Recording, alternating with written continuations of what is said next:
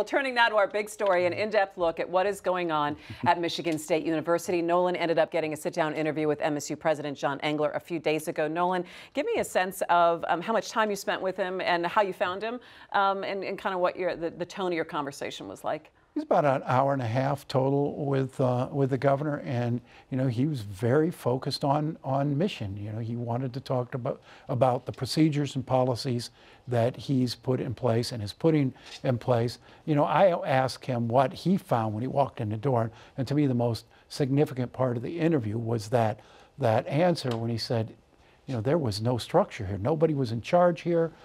It was very diffuse, very disorganized. Nobody was responsible for anything. And he said, you can see how this situation was allowed then to fester because nobody was watching anyone. He expressed great frustration with university processes like tenure. He was like, well, why can't we fire that guy? You've got a guy charged with all of these counts of criminal sexual contact. Why can't we fire him? And I think he's a bit frustrated by the limitations a university structure puts on reform. All right, let's go ahead and take a look at the interview, and then we'll come on out and we'll discuss what he had to say. Go ahead, take a look.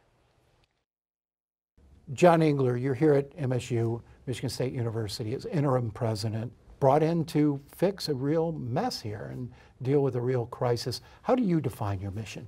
Well, I think I've got two jobs. I came here first, they said yes. My wife, Michelle, and I talked this over. I love the university, and if I could help, and I happened to be available, I'd retired from the round table. And I came here, and after talking to the trustees, there's two main jobs. One is obviously to respect the pain and the suffering that the survivors have incurred. I mean, this has been tough. Happened over a lot of years, a lot of damage done. So, try to help them. They're all suing the Michigan State, so we've got to work through those lawsuits. But at the same time, the other thing that they're saying, and they've said this in the courtroom day after day, how do we prevent this from ever happening again? How do we fix the process? And so I've spent a lot of time doing that. We've got, this document about a safer campus. So make the campus safer, make sure this can't happen again. And then at the same time, get this ready for a process to select a new president who can be here for the next decade. So you don't expect to be here forever. How long would you expect to be here, John? I'll go tomorrow if we get a new president. But realistically, realistically, it's probably past the first of the year. I think if the search process can get started later in 2018, maybe it can be wrapped up in either the end of the year, more likely, I suppose, sometime after the first of the year. So what have you done? What's in this document in terms of policies? Three main categories, Nolan. We've been dealing with patient care and safety. Nassar was a physician. He abused these young women and girls as a doctor.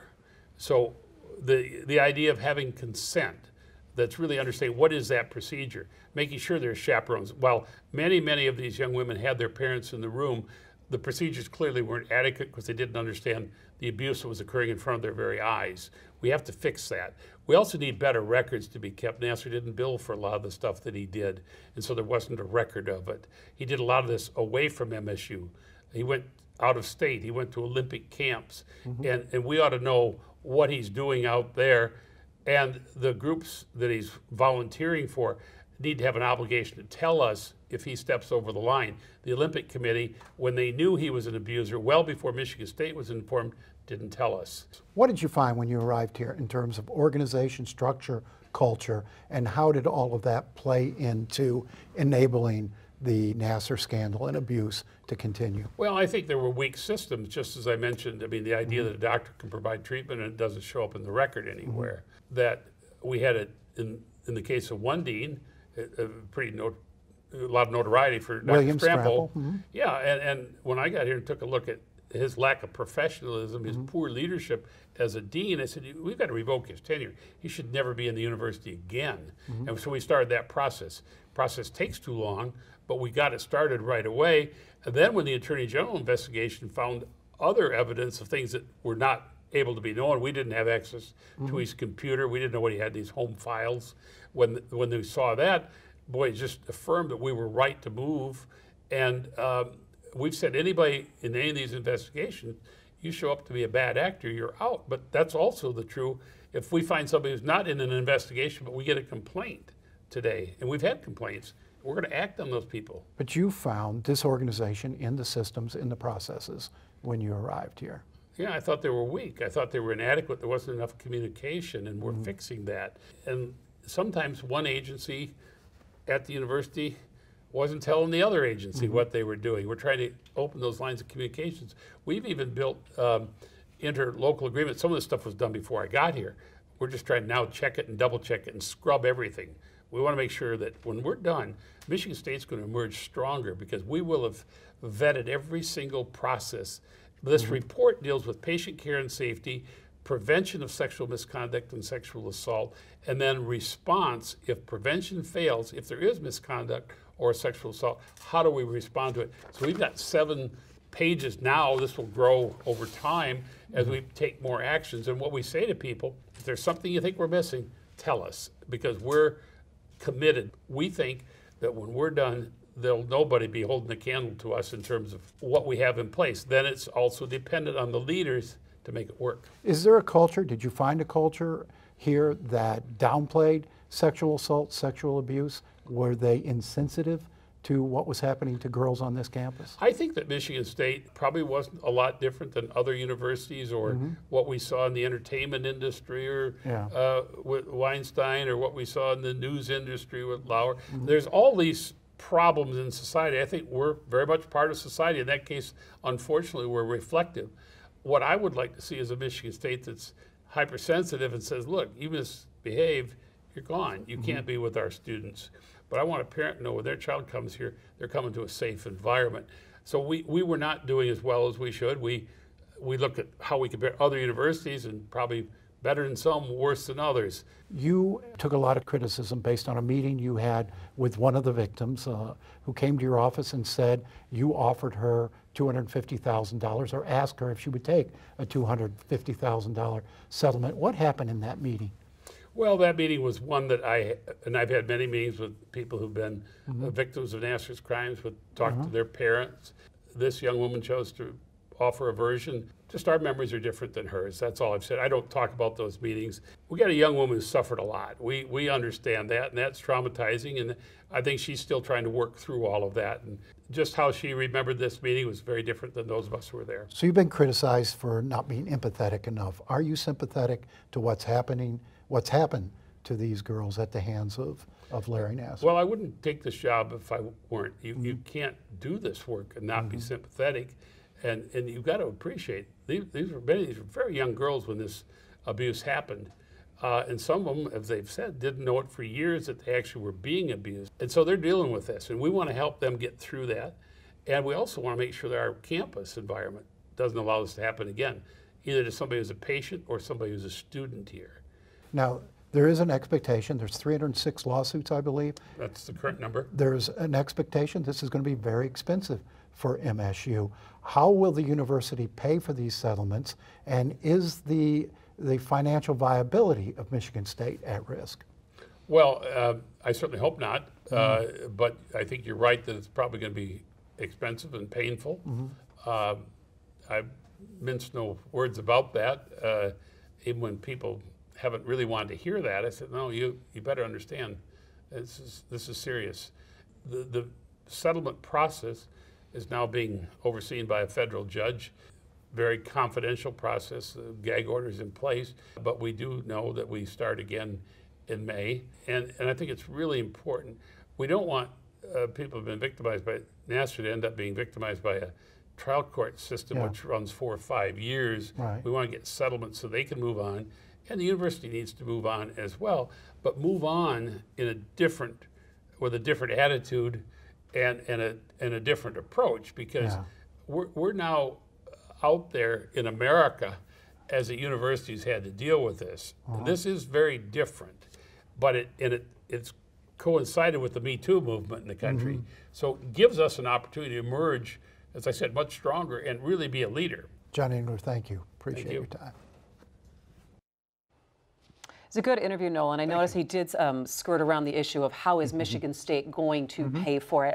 Stephen, I'm going to go to you first. And what is your reaction to what you saw with Nolan's So, I mean, I think what he's saying there about changing the structures, having come in and found very little structure for dealing with this kind of thing makes a total sense, and is the kind of thing that plays to John Engler's strengths, right? These are the kinds of things he was very good at. My concern continues to be that this is an academic institution, one, and that it needs an academic leader, and that there isn't one, and that the faculty has expressed no confidence in John Engler to be that academic leader. And then the other question is the cultural change that needs to take place at Michigan State University, and whether Engler, who is a politician by his DNA, is the right person to change that culture. Yeah, and you sat down with him. This was a couple of days ago, and Yeah, so it was Friday. before actually, so the second phase of their independent review of their Title IX program came out yesterday, and one of the quotes from the report was they were concerned that MSU still struggles to communicate effectively and consistently about its values and its goals, and that this weakness may irreparably undermine the university's Title IX related progress. And he did touch upon that a little bit in terms of the communication and the fact that not everyone was on the same page of where the university needs to be. Oh yeah, I mean he thought communication was one of their big weaknesses, and that's part of the process here. To Steve's point, he doesn't want to be the academic leader. I mean, he's got a specific job. He said his job is to get this place ready to pick a president, right. One, to have an orderly process for picking a president, because he recognizes the way in which he was appointed created a good deal of consternation and chaos. But he doesn't want to be the academic leader. He wants out of there by the end of the year or shortly after. But these the idea of these policies they're putting in place and these expectations and standards they're laying out. He talked about dealing with kids first day, second week, right. first month, throughout, in terms of their orientation to campus for the first year, setting expectations. This is okay, this isn't okay. And he talked about even going, particularly with the kids they recruit for the athletic programs, dealing with them in high school to try to establish better behaviors. You know, something that you asked him about, which I was glad you did, two things, about the perception of his sympathy towards the victims, and then also the different perceptions that he had and one of the victims had about a meeting that they had about a potential settlement.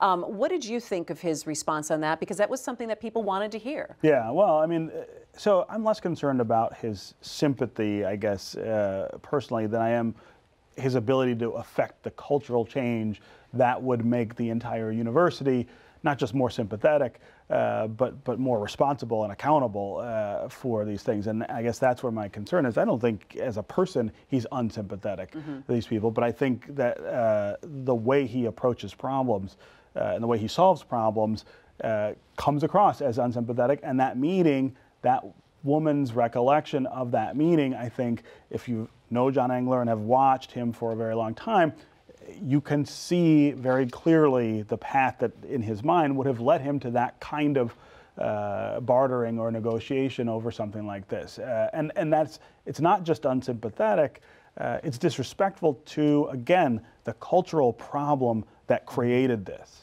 In my longer interview with him, you know, he talked about, he acknowledged the fact that he comes across perhaps as not as sympathetic, and you know, he talked about, you know, not being used to the rhythm of a university, which moves much slower, and he's coming in and saying, we're going to fix that, we're going to change that, we're going to change that. And at a university, the expectation is everybody gets in, you know, and everybody has a voice, and it's a longer process than you're dealing with in almost any organization. And he talked about how he recognized that can come across as sort of a bull in a china shop.